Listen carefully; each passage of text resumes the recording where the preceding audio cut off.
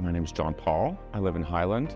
I grew up in Shreveport. I went to public school in the magnet system, graduated in 2001, and went away to college and grad school and law school, and then decided that I was tired of living in big cities and I wanted to move back home to a nice-sized city where it was easy to make friends and know your neighbors, and you had space to grow a garden and start a business and meet new people. Well, I have been interested in capturing some of the wealth that is wasted in our city and in our region, particularly our rainwater, for a long time. And I realized that one way to do that and to spread the word that we could have a more stable environment where we had better ability to grow crops to feed our population and supply our restaurants with delicious food like they do in California or other countries, would be to start to passively capture it, and that the government could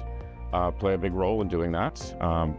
First of all, by paying for it, also by finding land or by incentivizing it, and also paying for nonprofits like Shreveport Green and other organizations to do the same thing.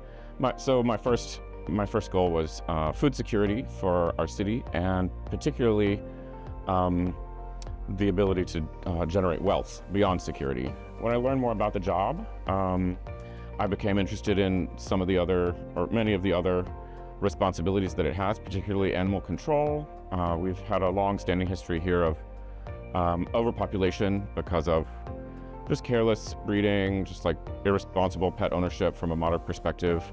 And so I've put a lot of effort into trying to control that. I also became interested in different forms of mosquito control, which is something that we do here in the parish government, and maybe isn't a very attractive topic to some people, but there's nothing more attractive than not being bitten by a mosquito. So it takes some planning to achieve that, and so I've put some effort into that as well. There are other topics, of course, that I like to work on. Zoning is a huge one. Zoning policy can be exercised over an entire jurisdiction, and it can have the effect of constantly by small amounts suppressing economic activity or constantly by small amounts increasing it.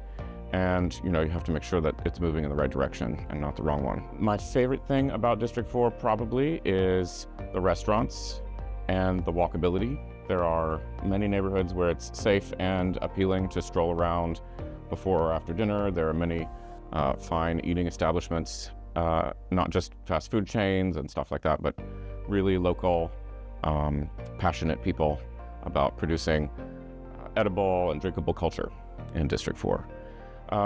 Preventing abandonment, which is the first step, and then blight and crime follow, is one of my major goals for our district. And so I'm very interested also in historic preservation of Highland and South Highland because of the structure's beauty. There's so many fabulously constructed homes that can't be reproduced anymore.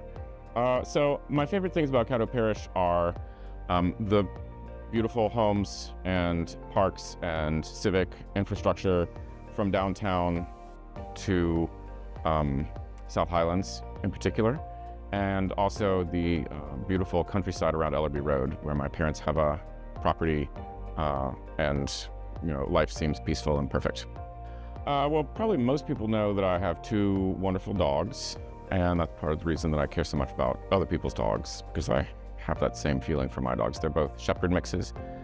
I'm a hobby farmer, and I also have pet ducks and chickens. And something that everybody should know is that duck eggs are way healthier and tastier than chicken eggs. And you can have ducks in your yard, and they are not a nuisance.